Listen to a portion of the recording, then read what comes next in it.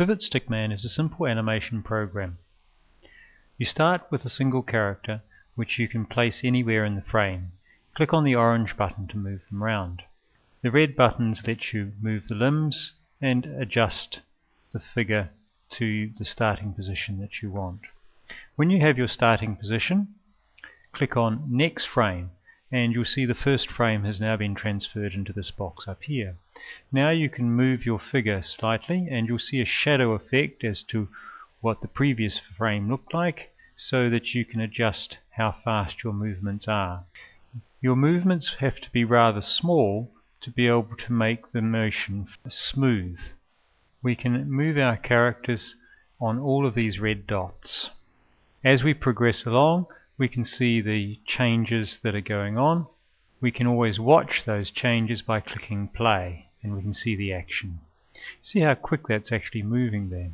Now, we can add extra figures by clicking the Add Figure. We bring in a similar figure which we can move along, so we can have two figures in our animation. That means we've got two figures that we're going to be working on at the same time. Click Next Frame, and our figure has now magically appeared in the frame, and much to the surprise, no doubt, of the individual that's in there as well.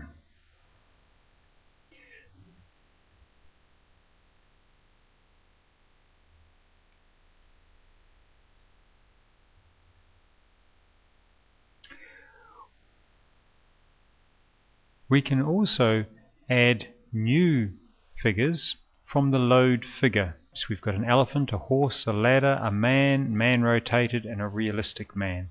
Let's pick up the cowboy here. We've got our cowboy now, and you can see his character. Let's go back and load another figure.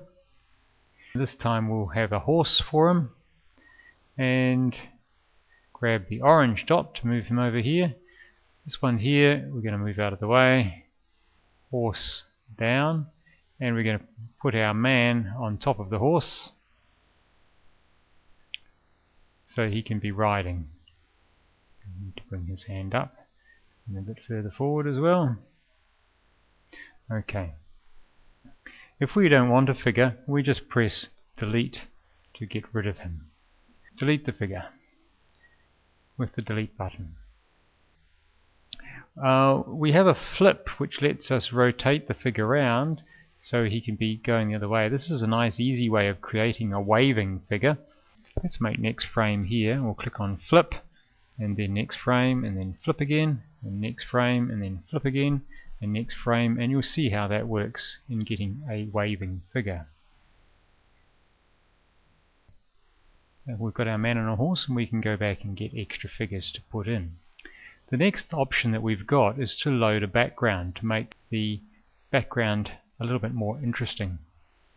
We're going to put a background in here, so now we've got our characters down on the beach, which gives the animation a bit more feel.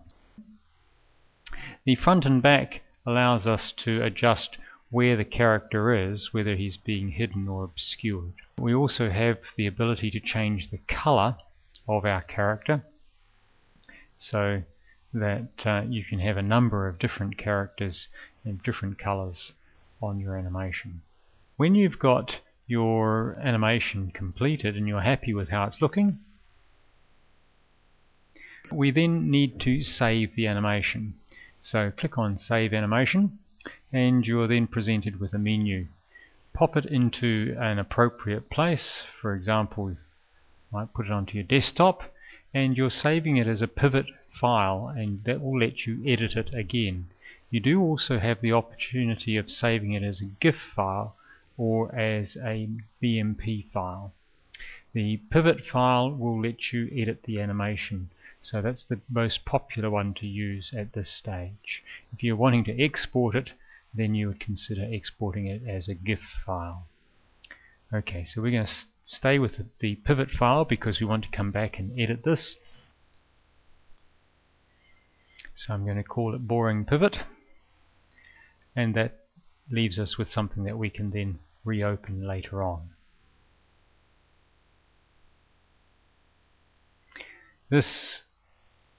size figure here lets us adjust the size so we can effectively make our figure grow, which will have the influence of letting it appear to be coming closer. So I'm going to grow him in factors of 5 and go next frame, and then another factor of 5 next frame, and we'll move his hand down a bit while we're doing this, and this one up a bit, another factor of 5 next frame, and next frame, and let's have a look at what we're getting there. See how he's appeared to come forwards by using that size aspect. Okay, we've made some modifications, so we should always go back and save the animation. It's already called a file there, so we'll just click on that one again and save it. It already exists, we know that, but we want to save over the top of it. It can replace that one. Let's now save our file as a GIF file, and we'll call it the same pivot, but it's got a different extension because it's a different type of file. Okay, and we're getting a few extra things. We're going to leave all of those as is, and we're done. We can now close the animation or start a new animation. Of course, we could clear the background, then we can go and put a different background in if we'd wanted to. And that's it. We now exit the program.